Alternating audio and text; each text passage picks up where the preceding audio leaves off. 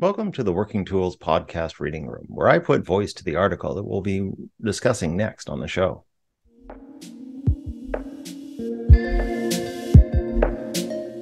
Ladies and gentlemen, brethren all, welcome to the Working Tools podcast, a casual conversation around Freemasonry. First, it's important to note that our thoughts and opinions are our own and do not reflect those of our Grand Lodge or respective craft or concordant bodies. Please connect with us and ask questions via our website at theworkingtoolspodcast.com.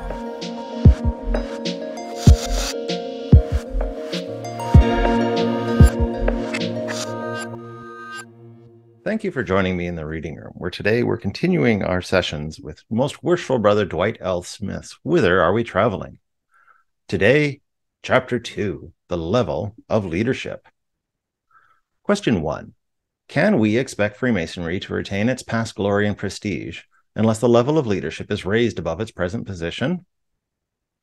A teacher in the public schools of a neighboring state cherished a long-standing desire to become a Master Mason. His petition to the lodge in which he resided was accepted. He presented himself for the entered apprentice degree, but never returned. The brethren of the lodge concluded, I am sure, that they had made a mistake in electing that entered apprentice because of his apparent lack of interest. But it was not a lack of interest that caused him to go out of the door, never to return. It was disappointment and disillusionment. The performance of the master of that lodge was such that it constituted an insult to the candidate's intelligence. Because the head of the Masonic fraternity in that community was careless and sloppy and crude, because he was attempting to do something for which he was not prepared, because he was trying to give good and wholesome instruction on subjects he knew nothing about, a good man was lost to Freemasonry. On first hearing, that story made a profound impression upon me. The more I've thought about it, and the more I've seen it duplicated, the more I am convinced that the number one responsibility for any tapering off of membership, any lack of interest and attendance, rests squarely upon the shoulders of our lodge leadership. Yes, I know the subject is a touchy one, but in introducing it, I am only putting into print what has been whispered in the corridors these last 10 years. Take a long and thoughtful look at the names of the men who served our lodges as masters 100 years ago. Or even 50 years ago. Consider the positions of importance those men occupied in their respective communities. Then let us ask ourselves whether our present-day leadership is in the same league. One unforgettable lodge meeting stands out in my mind. The lodge was having trouble maintaining interest. Membership was dropping. It had called for help. When the hour came for the meeting to begin, there had been no preparation. I sat around waiting for lodge to be opened. I sat around waiting for dinner to be served. I sat around while the candidates were being prepared. Sat around while the junior warden tried to enlist a craft, actually calling for volunteers, wheedling, cajoling. Sat around while the master, reluctant to close, literally begged those on the sidelines to say a few words. In short, I sat around. What was there in that meeting that would make anyone want to come again? Nor do I exempt myself. Looking back on some of the meetings the year I was master, it is a wonder to me that the lodge held together. Many of my meetings were such a first-class bore that I would do almost anything to avoid getting trapped in such gatherings today. If we want our lodges to regain the position they once occupied in the interest and loyalties of men, we had better gain a proper perspective. We had better sort things out in the order of their importance. To open the discussion, permit me to make 3 pertinent observations. 1.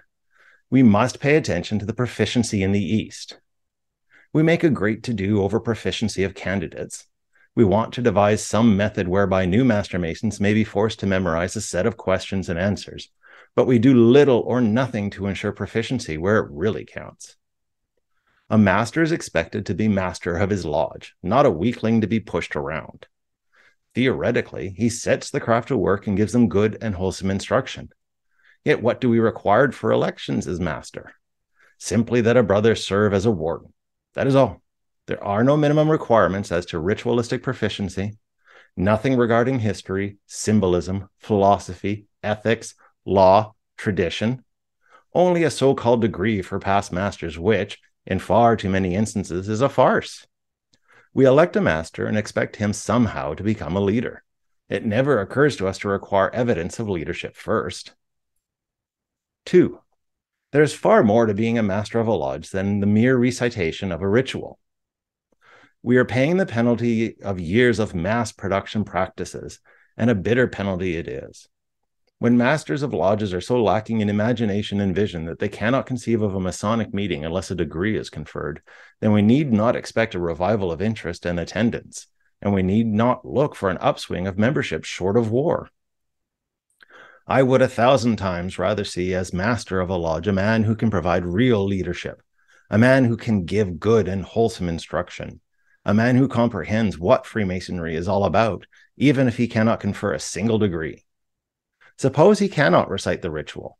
So what? There always are those who are eager and willing to do ritualistic work, but there are precious few who can provide inspired leadership. It is high time we start looking about for the best possible leadership and enlisting the support of men who can lead.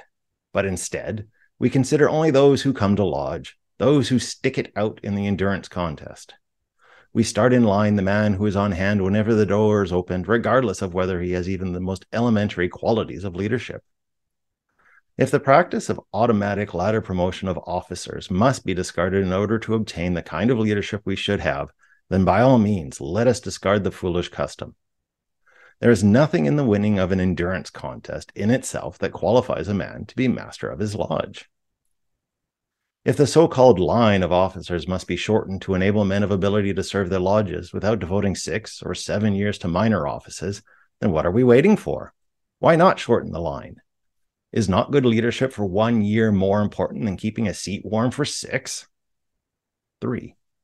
If Freemasonry is to command respect in the community, then the man who wears the master's hat must be one who can command respect. The young teacher who did not return for advancement because his entire conception of Freemasonry was colored by what he saw and heard in the East. The master of a lodge is the symbol of Freemasonry in his community. If he is not a man upon whom intelligent people look with admiration, then we need not expect to reap a harvest of petitions from intelligent men. Make no mistake, men judge Freemasonry by what they see wearing Masonic emblems. They judge a lodge by the caliber of its leadership. If we persist, year after year, in putting our worst foot forward, then we can expect to continue getting just what we are getting now. Thank you for joining me in the reading room today, and I look forward to seeing you next time on the Working Tools Podcast.